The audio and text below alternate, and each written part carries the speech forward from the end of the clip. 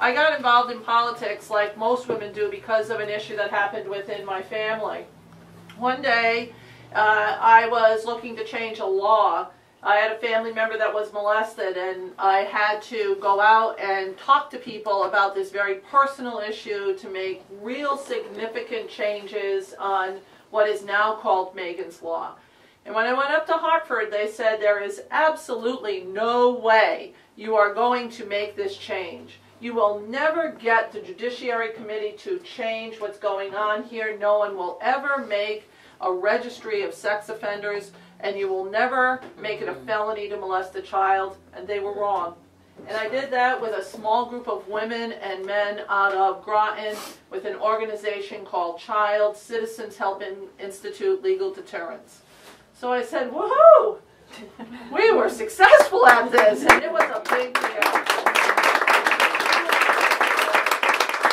And I did it because of that family member, and that I was going to make sure that nobody else had to go through what we did with an ineffective police department, an ineffective judiciary system, and no supports for children that were molested.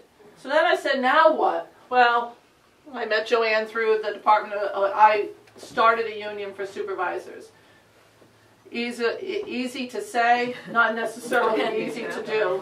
I fought a state agency. I had to change a state law. I was threatened by the security division. I was up at the Capitol saying I couldn't speak on my own time, on my own dime, in civilian clothes, saying I could not testify for this. I testified, and I was successful at getting it through. I passed that state law, organized a non-traditional environment. I was a woman in the Department of Correction. I worked at both male and female facilities. And I was able to get 95% of the people to sign cards in order to organize. We were the first union ever to be accepted voluntarily in the state of Connecticut.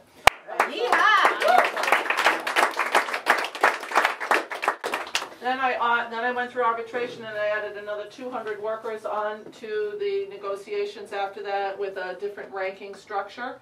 And I brought them into the fold, and we had at that moment, we had changed state government for the better and improved the working lives of the men and women in the Department of Correction. But I wasn't through there.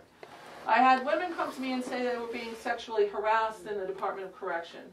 I organized 80 women to go in to a public hearing up in the state legislature with the help of my predecessor, Edith Prague, and faced the commissioner.